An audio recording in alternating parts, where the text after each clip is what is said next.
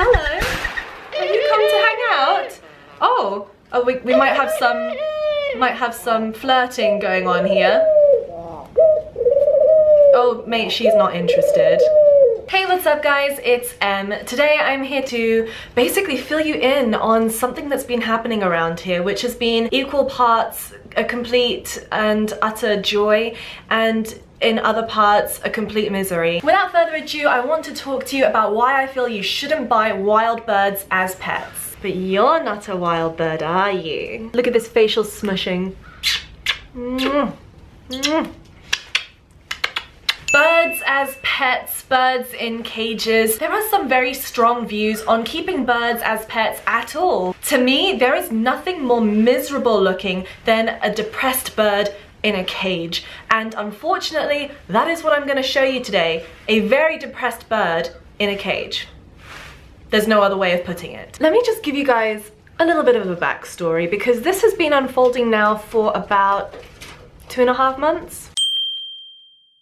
Just before Christmas, Danny and I visited a pet store because I knew that they had some really nice big Madagascan hissing cockroaches. It is a store that I've been to on a number of occasions and I've always felt fine buying from this particular store. However, this time was different. When I went into the store, I found my Madagascan hissing cockroaches, purchased some, and I saw this bird, and this bird was a hornbill, a red-billed hornbill, and I've worked with hornbills extensively. The hornbill that I've worked with the most in the past was a hornbill called Horace, or Horatio. He is an African grey hornbill. I know the hornbill. I know what goes into maintaining hornbills. They are super complex creatures. The only thing that will kill a hornbill faster other than a predator is stress. So I was quite amazed to see a hornbill at the back of this pet store, knowing what goes into actually raising a hornbill.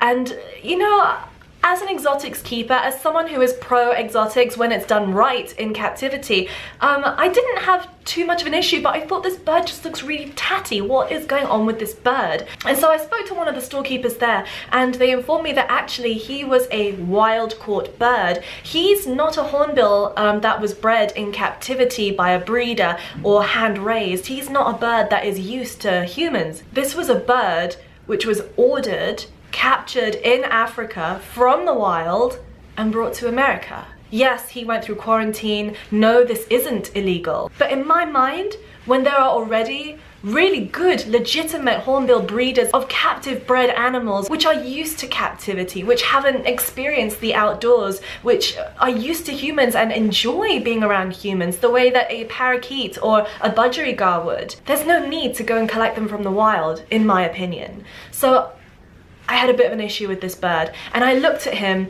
and he was just the most lifeless thing, and it is heartbreaking to see such a kinetic bird, which is an incredible flyer. They've got this amazing ability to weave in and out of trees, of branches. They are incredible flyers, but this bird had ripped off its primary feathers.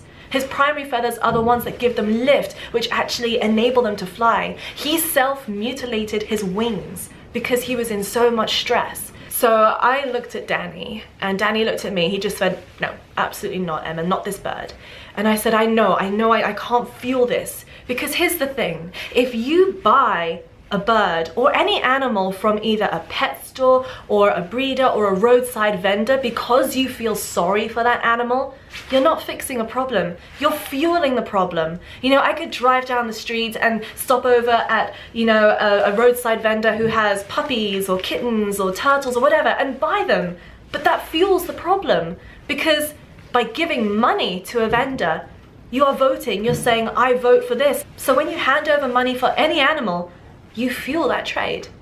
Now, I'm not saying that all pet stores or all roadside vendors or all bird breeders are bad, because they're not. They're really not. It's the vast majority which are fantastic. But I know this vendor, so I had to learn a bit more. And in the end, I just said, no, I can't, I'm not gonna buy this bird. I'm not gonna buy a bird that is probably sick, probably riddled with parasites, that's probably gonna end up costing me the next couple of months' rent because I need to fix it. Let's just forget it. Somebody will come along who knows something, a thing or two about hornbills, and will purchase this bird because it's an expensive bird, and we'll give him a great life.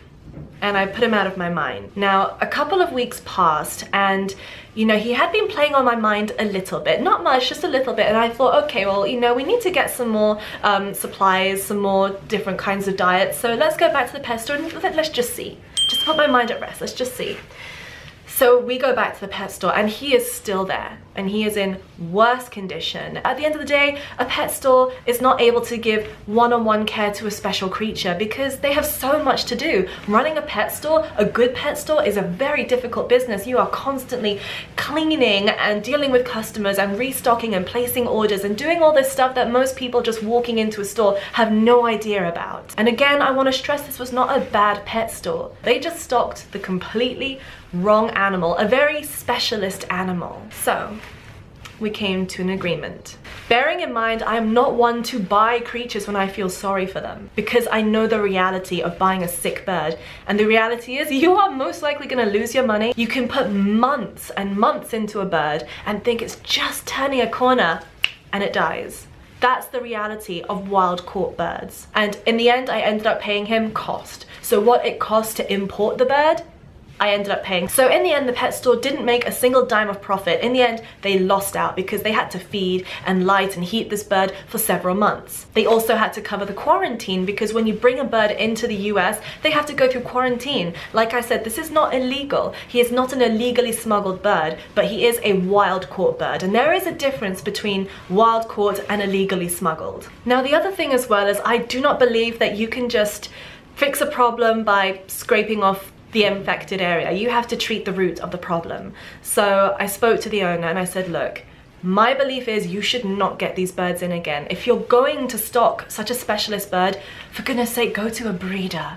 Go to a breeder who can pretty much assure you that the bird is healthy. And by stocking a captive born bird, not only is it going to be healthier, it's going to be used to people. Are you more likely to walk into a pet store and consider buying a bird when it's there, proud, relaxed, preening, eating, looking magnificent, or a bird who's like this in the corner, puffed up, worried that it's going to get eaten by one of these weird two-legged creatures? So it just makes sense from a business point of view to stock a healthy animal. Long story short, you will not be stocking this particular type of bird again, at least not wild caught. So we came home with this cardboard box filled with a hornbill, a red-billed hornbill, and he did not move once in the journey. And I thought, oh my god, in catching him, we killed him. And this is a legitimate worry because just moving a bird that is stressed can kill the bird. Just realized that birds do not cope with stress well, and I genuinely thought that we'd killed the hornbill because he didn't move once. Hello, have you come to hang out? Oh, we might have some flirting going on here. Oh, mate, she's not interested. So these are captive born birds, which are obviously very, very used to being handled and do not mind doing their business on my hand, as you can see. Oh my god, leave her alone. She said no, she's not interested. So we put him inside a quarantine enclosure, which is where he is still living today, 2.5 months later. Let's go and meet Grinch, aka Grinchy, the hornbill who stole Christmas. Literally, because all our Christmas present money went on him. So this is an incredibly random video that I'm shooting right now. I know you're going to be looking at this going, what? I don't know if this footage will ever go out. If it does, then it means that he made it. And hopefully in a couple of months' time, he'll be a completely different bird. This guy, I think, was imported from Africa. He's in pretty bad shape. Can you see how disgusting his feathers are?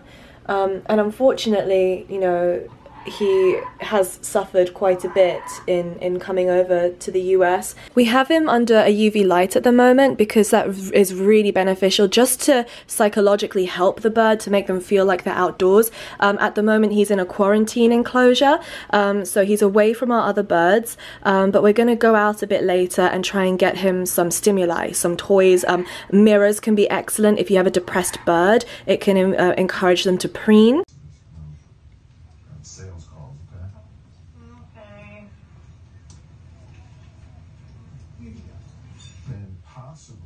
We're also going to go out and get him some melon, papaya, mango, and some more brands of low iron pellet food. He needs to molt. He's in terrible condition. His diet that he was being fed in the pet shop was not optimum diet. You know, they need low iron pellets, they need a lot of fruit, and they're predominantly insectivorous, so they need to have a lot of insects, and I don't think he was getting that in his diet. I mean, at one point I think he was being fed dog food. I don't know if he's gonna survive. I hope he does. But you know, grief can do lots of bad things to a bird, and sometimes birds can just die of depression and heartbreak, and they just give up.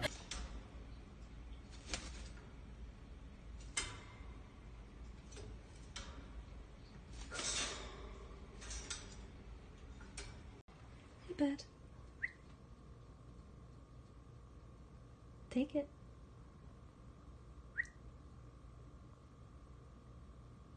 Come on, show Emily how good you're being.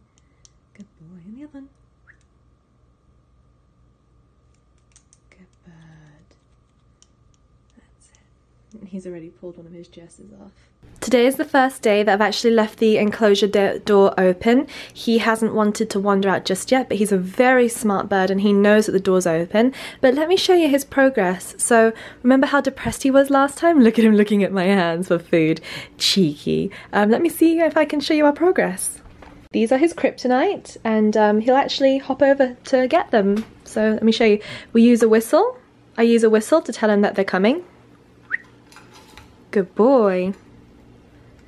And I think I should be able to get him to hop over to the other perch. Good boy. So now he associates that sound with food. He's still checking my hands for more. So although he's not dressed up, he pulled his jessies off and his anklets.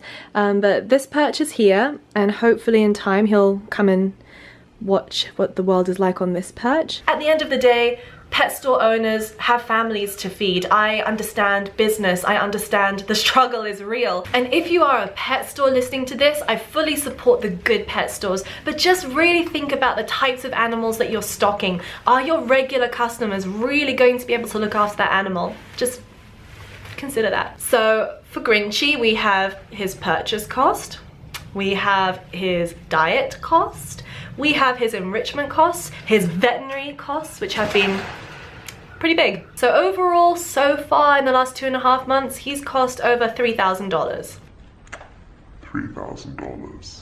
I would just like to take a moment to give a massive shout out and a very warm thank you to Emily May Maple over at the Palm Beach Zoo in Florida. She is a good friend of mine. Thank you, Emily, for giving me so much fantastic information, and also for consulting your bird dietitians over there at the zoo, because they've been helping a massive amount. So a mega thank you to everyone over at Palm Beach Zoo, and especially to Emily May Maple. Mwah! If you want to keep up to date with Grinchy, you can by subscribing to these videos. I'm going to be showing him in a lot of my upcoming pet life vlogs, so you don't want to miss those. Also, now that the secret's out that we have Grinchy, he will certainly be on my Instagram and my Twitter a lot more. So keep up to date, follow me over at Emzotic Official on my Twitter and my Instagram.